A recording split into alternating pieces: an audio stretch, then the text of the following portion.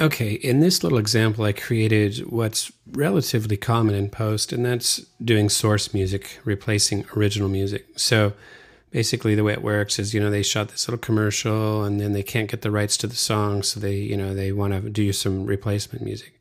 So I've got to make this seem like she's right in the room dancing to it, transistor radio. Here's a track from something I wrote way back when, and it's amazing. I just brickwalled this thing. I didn't really know how to mix 10 years ago, but it's funny. Anyway, here's the sound of it.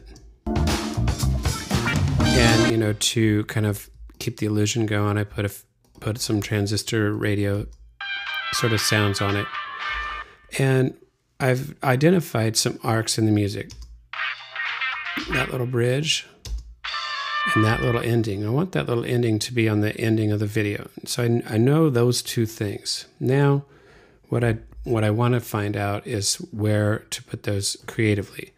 Now, in a typical day, I would just go through here and just pop that location right there and just put a cut on the video. That's what I like to do. But I wanted to show another thing just out of respect for, the many ways that Pro Tools does stuff.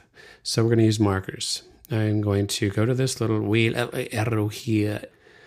And marker, all this little stuff can be option clicked and disappeared and whatnot, but that's another discussion. What really pisses me off about markers is when I hit the enter key, I get this insanely complicated window. It's not complicated, but it's too much. I don't have time for this. Get out of that. And I'm going to option click that minus key and jump that out of there. But here's what I do want to do. I want to go Pro Tools, Prefs. And I want to make sure that when I do drop these markers, that I don't get that window. This auto name memory locations while playing, it prevents that window from popping up and goes, hey, you want to do this? You want to memorize that? You want to make this look pretty? I don't care. So what we're going to do is I'm going to mute this track and I'm going to just drop two markers in the creative arcs of this spot. Using the enter key, I'm watching picture. Bam, right there, and this is your first run through. You're kind of just getting an idea of the swing, the creative arc of the thing. So now I have two markers. And I'm just going to scrub select that. I'm going to jump in a little bit more and find that exact spot. Right there somewhere. I like to use the nudge keys for that, but it's not necessary. So then I'm going to find this spot, swingy. Now I'm going to go out to my music. I'm going to just do some brutality. One quick thing that I have not probably shown is this video. If I right click the video window, I can drop it down to half size. And oftentimes you'll be moving along and your video is black and you're like, gosh, why is the video always going offline? And you go up here and you go back up here. You go, to put the video back online, and it's grayed out, whatever. And the reason is this little button here, that little online offline. So I'm right clicking that dealio and then I can fit screen, swing, or half size. Alrighty. So here's my first location. I'm going to do my trick. I'm going to select this and do Command C. If you're on beats in minutes and seconds, fine. It doesn't much matter. Just get a location. And here is this arc here. Ay-ya.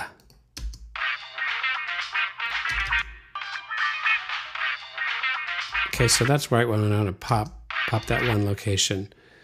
And what I'm going to do is zoom down a little bit. And I'm going to go spot mode. Jink, hand, spot dialog. We've been working with sync points. I'm going to just snap this whole smack and start of this thing destructively right through there.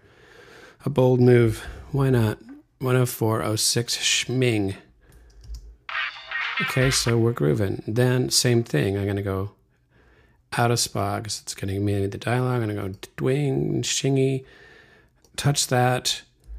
Apple C off the books, undocumented little trick there. Select this spot, ding,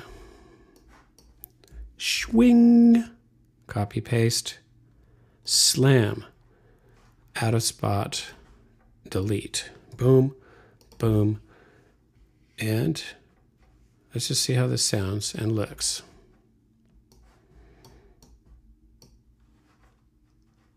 Oh, come on, Burge. All right, there we go.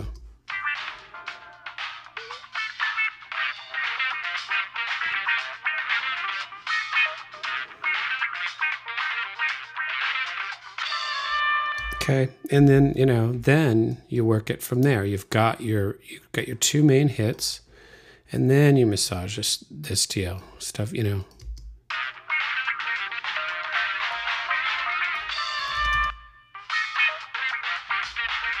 I can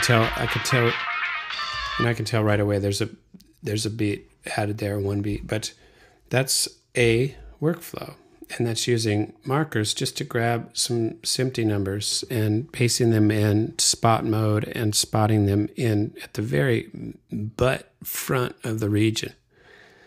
Got it? Cool.